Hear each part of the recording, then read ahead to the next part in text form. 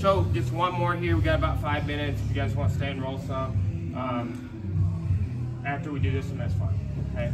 But I've been telling everybody this. I know 15 different techniques that I use this same movement on. We're going to do 4 today. We're about to do a 4th one, right?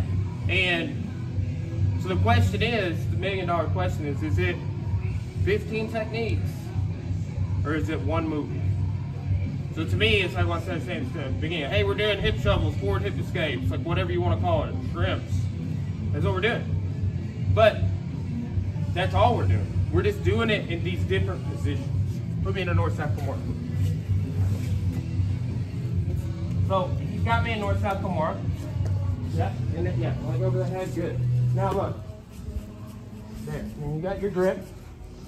So I'm gonna try and get my shoulder that's not on the floor by pulling myself.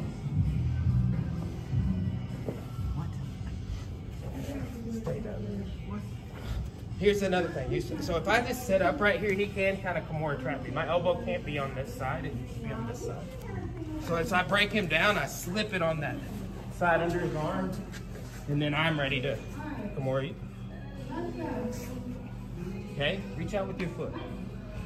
As you pull yourself forward, drive your right shoulder to the floor.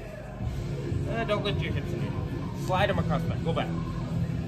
Slide your hips across the mat. Slide them first. Watch me. So, like this.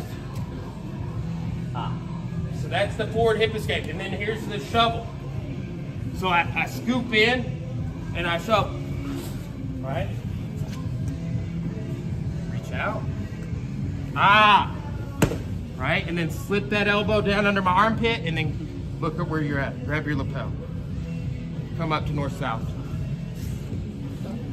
Oh no. I'm in a north-south Kimura. Good thing I know the escape. Here. Boom. And then we're right here. I can go back on him. Same move. Make sense? We're gonna 1, 2.